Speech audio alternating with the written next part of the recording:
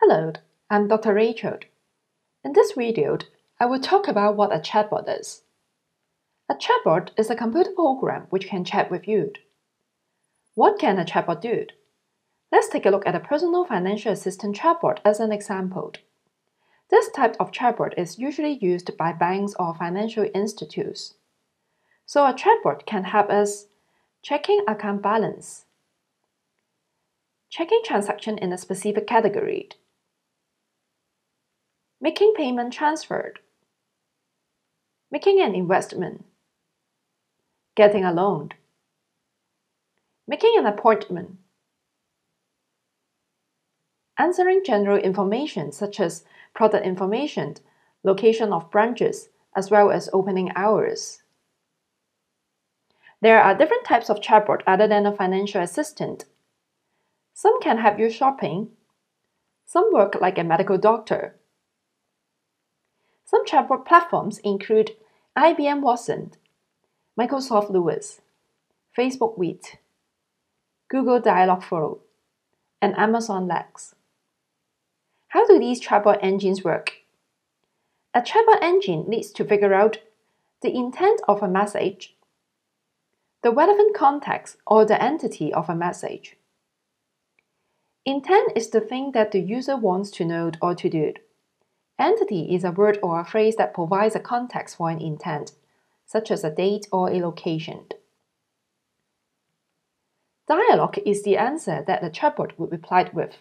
Therefore, a chatbot engine is a software that extracts the intent and the related context, entities, from a message, and then select a dialogue to reply to the message with. Here is an example.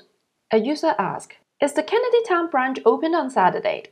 Then the chatbot figures out that the intent is the opening hours, where there are two relevant entities, location and time. So the chatbot responds, "The Kennedy Town branch opens from 9 a.m. to 1 p.m. on Saturday." With the intent and entities, the chatbot uses rule-based algorithms to select replies. The replies are called dialogue. So, if you want to design a chatbot, how to do it? Basically, there are 5 steps. Step 1. Design a list of questions, which are the intents that your chatbot is able to answer. For example, greetings, opening hours, location of stores. Step 2.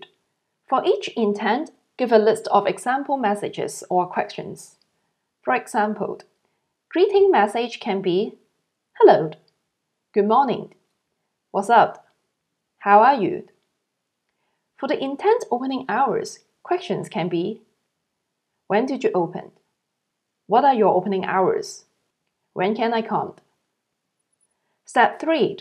Design a list of relevant entities or contexts. For example, if the user said Kennedy Town or K-Town, then the chatbot knows that this is the concerned location. Step 4. A chatbot engine will learn to classify a message into different intents. That means the chatbot knows what the user is asking for by extracting the context, entities, from a message. Step 5.